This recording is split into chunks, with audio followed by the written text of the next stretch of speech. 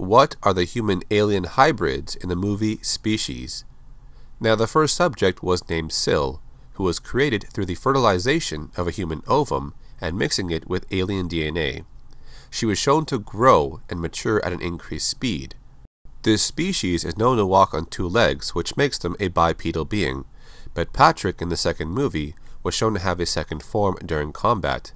He morphed into a quadrupedal creature that walked on four limbs. He was also able to separate his head, which revealed a tentacle that can be used for impregnating females or to attack. The females, however, are shown to use their tongue within their mouths as a weapon. They also have brass tentacles, and some horns were seen to protrude on the side of their head.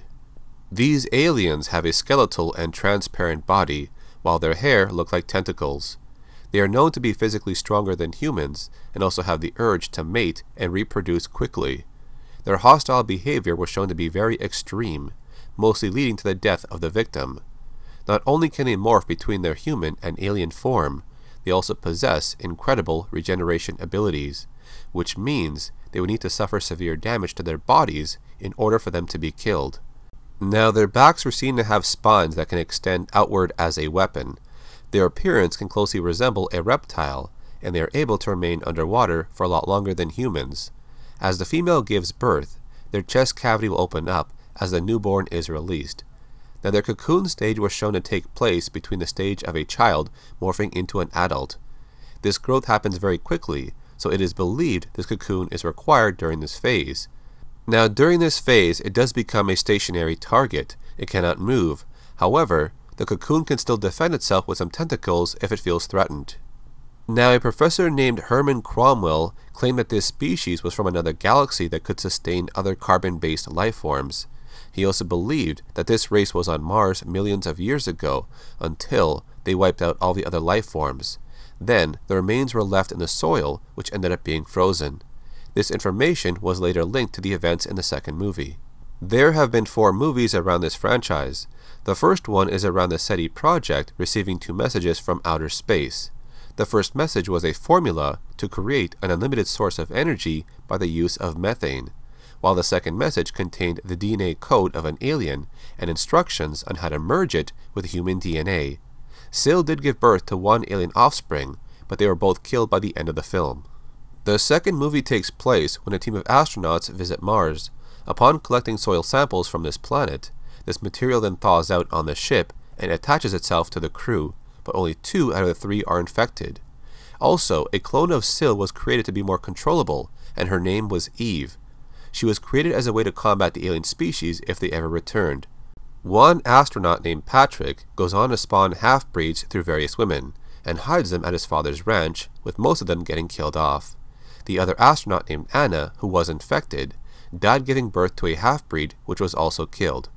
Eve used her telepathic powers to track Patrick down, but by near the end of the film, they both mate in their alien forms.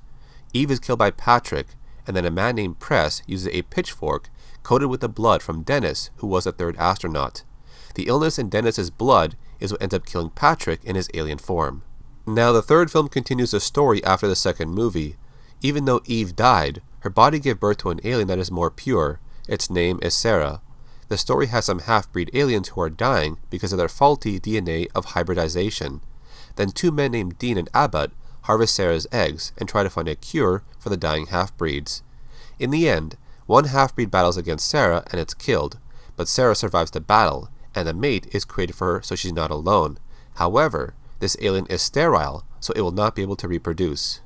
The fourth film is about Miranda, who is a dying hybrid that was under the care of Tom Hollander since she was a child.